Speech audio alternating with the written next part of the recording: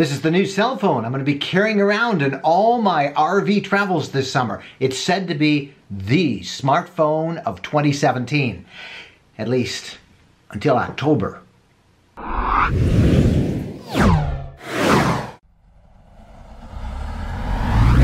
The Samsung Galaxy 8 Plus came out in April along with a slightly smaller version, the Galaxy 8.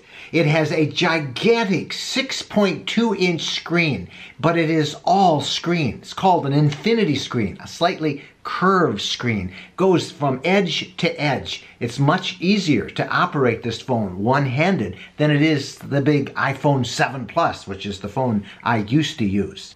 There are all sorts of new items on this. There's a feature called Bixby. Bixby is Samsung's answer to Siri. It's kind of Siri grown up, or Siri with a PhD. Well, the only problem is it isn't active completely on this yet. They're going to have to do an update and send that through later on. They rushed this out before Bixby was ready. Now, the S8 and the slightly bigger S8 Plus, both of them are fast, and they really are stunningly beautiful screens. The resolution is awesome on this thing. It uses facial recognition to unlock. You can look at it, it'll recognize your face and it'll unlock it. You can also do it with your eyes. It'll read your eyeballs, I guess.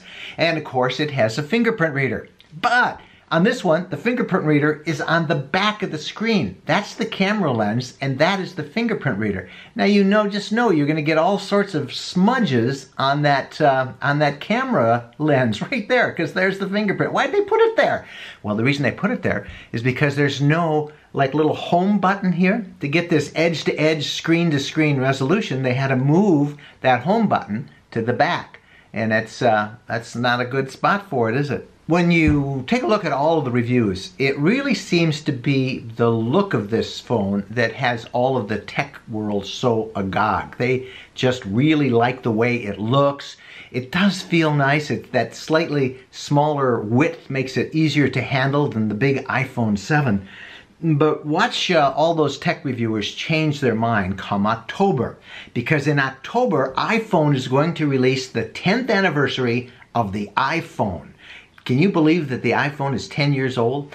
Anyway, in October, we'll see the iPhone 8, and you know that iPhone is going to catch up and do their best to surpass Samsung. So if you're an Android user and you can update your phone at a good price, I say go ahead and get the 8 or the 8 Plus. But if you're generally happy with what you have, or you're an iPhone user and you're wondering, should I get on this smartphone of the year thing? I say wait, because there'll be another smartphone of the year come October, and that'll be from Apple. So what do you think?